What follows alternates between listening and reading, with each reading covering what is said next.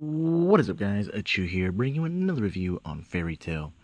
This episode gives us a nice, good reunion with everyone in Fairy Tail. And I mean everyone. Except for one person, but that person isn't at the moment here, and you guys probably don't know who I'm talking about.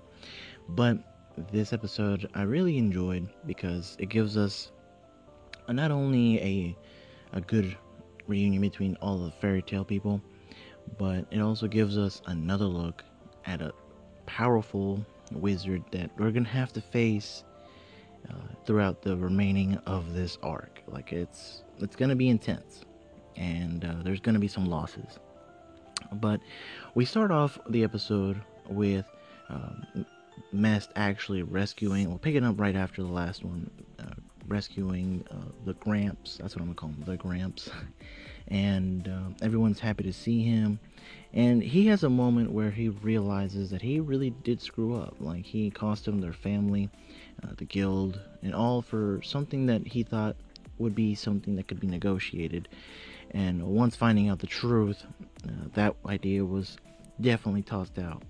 However, everyone didn't really care about that. They even say that they've gone stronger in over a year. That now that they've gone back together, that they are better for it. It was pretty much growth for everyone, and Makarov really understands that, and so they're ready to go home. And then we have Agil, the man, the Sand Man. Yeah, he'd probably give Gara a run for his money. If you're a Naruto fan, I'm just messing. But Agil is one of the interesting characters in this. I want to say that he, of the Spring and 12, he's an interesting character. He definitely wasn't holding back. He was getting after them. He controls the sands, and everyone was just kind of, I guess, at a bad spot when they had him in like that quicksand where he was sucking them in, and he was talking about how countless people he has killed, the villages, the peoples, the wizards, numerous amounts of people that he has pretty much killed in the sand. So this guy not only does look kind of psycho, but he's kind of a badass, and I really do like that. But of course, with Natsu, nothing can never really be stopped, and Natsu and everyone else ends up getting out of the fire thanks to him. But then he kind of brings in this whole like tsunami of sand, and Makarov is gonna do like a last stand kind of thing, grabs everyone, goes big, and is about to be pretty much swallowed in by all of this. And when they are about to be, we have an unexpected help arrive on a ship. Of course, I was looking forward to seeing it. Good old Loxus is back, the Thunder Legion, everyone that was with Gajil as well has been on board and ready to help them out. So it was a really good reunion there. Of course, Mess teleports them out, and when they arrive on this boat, it was fun to see Gajil not having any seasickness. And I like seeing Ichiya. He did not say a word though, just his typical pose, and just all of them having a moment, just enjoying each other's company. And again, we have Makarov in tears because he's reunited with his family. He's actually seeing his grandson again. So it's like, just happiness all around. And I loved how Loxus was gonna like deal with Agil to the point to where he could have actually killed him.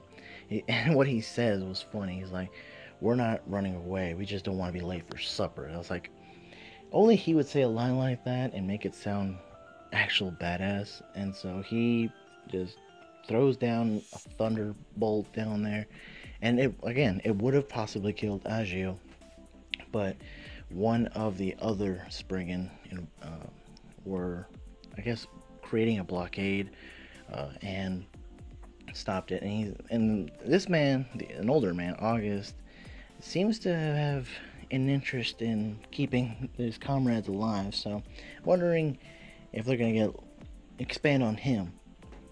But going back to everyone else, we have them going back to the guild. Everyone's enjoying themselves and just full on guild mode, just happiness. And it felt like it was a normal day, like a normal, just happy reunion where everyone was just enjoying themselves. And we had them typical behavior. We had Kana drinking, we had Gajil just talking. We had Loxus and the others just kind of enjoying themselves, even talking about how Loxus was actually a bit hospital, showing hospitality, excuse me, while he was in Blue Pegasus. I would have loved for them to have shown some of that, because that would have been great. Just kind of giving everyone a good feel about things. But then when you have Makarov going serious and actually saying, you know, from here on out, things are gonna go serious. We have to actually have a stand and actually fight. And Natsu intervenes and saying, we're not trying to win this, we're just trying to live. So for them disrespecting us and coming to us, we're gonna have to fight. And we kind of see a little flashback of the last fight that they have going against Tartaros, and that was a heck of a fight. I remember reading that in the manga and actually seeing it, and now this is just going to be even more epic, because it's gonna be a lot. And I really enjoyed that. And then when everything is like, everyone's pumped up, out of nowhere we have the first master showing up and saying, let me be the one to explain why Zeref is doing this.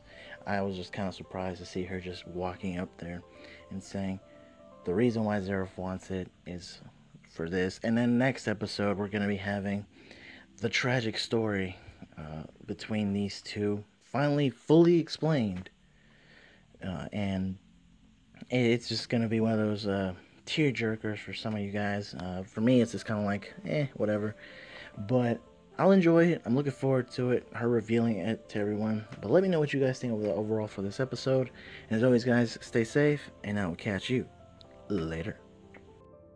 I'm a buff baby, but I dance like a man. She a nice lady and she shaking her yams. Spent the whole summer trapping out the sedan. Marching with the bands cause I think that I can.